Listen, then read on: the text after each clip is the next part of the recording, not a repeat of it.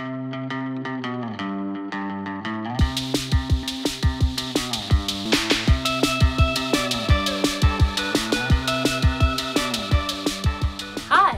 thanks for stopping by here at HowStuffWorks. I'm Allison Loudermilk, the Editor-in-Chief at HowStuffWorks. We had a question. Maybe it's one you've had too. Whatever happened to 3D printing? Remember people got all excited about it? Maybe you even went out and bought one for yourself. Maybe you even printed out some of those cool Dungeons & Dragons figurines. We're not judging. Well, 3D printing is finally fulfilling on a lot of those early promises, especially in the area of healthcare. We talked to a doctor who's using 3D printing to help people walk. Hey, I'm Mathew Pombo. I'm an orthopedic sports medicine surgeon on faculty at Emory University here in Atlanta, Georgia. I just want to talk a little bit about some of the cool new technology in 3D printing. One of the areas in our specialty where it's really helped is in the total joint world. One of the needs that I do is called conformis, which is it's a patient specific knee replacement. It's really designed for an individualized patient, so there's a lot of imaging, CAT scans that we order before to get the bony architecture of the knee. And then what we do is we use an AutoCAD program, an engineering-based tool, to design a knee that's specific to a patient. So just like everyone's hair color, eye color, facial architectures are different, there's a lot of belief that each knee is a little bit different. Traditional knee replacements have been, every knee's been the same, and you make some cuts on the bone and you find a bunch of parts, and whichever one fits the best, those are the ones you use for a knee replacement, but they're the same, you know, size and shape in everyone's knee.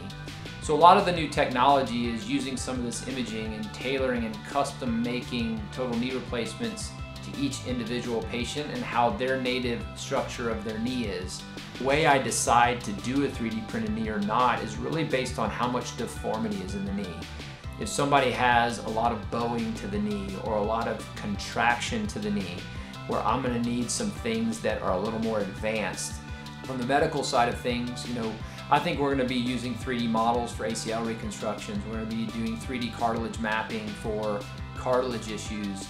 I think from a hip replacement, it's going to evolve into a patient-specific hip replacement to make sure that the sockets are put in perfectly.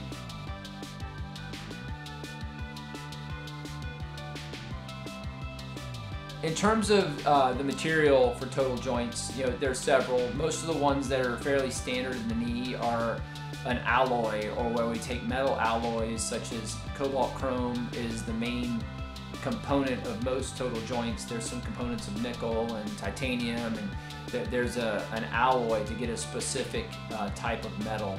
You know, in between there's a polymethyl methacrylate, which is almost like a plastic or a plastic Teflon that has very, very low wear characteristics, so that's where I would say over the last 15 years the most technological advancements have come in how we make that plastic, because the way total joints traditionally have worn out been through what we call aseptic loosening, or loosening of the total joint. And what causes that loosening is the wear particles from the plastic. So we've really focused on how to lower the amount of wear that these plastics incur over the use of a knee. There are some early benefits of motion. Knees don't feel as wobbly because we're designing it for patients, and there is some early functional improvement.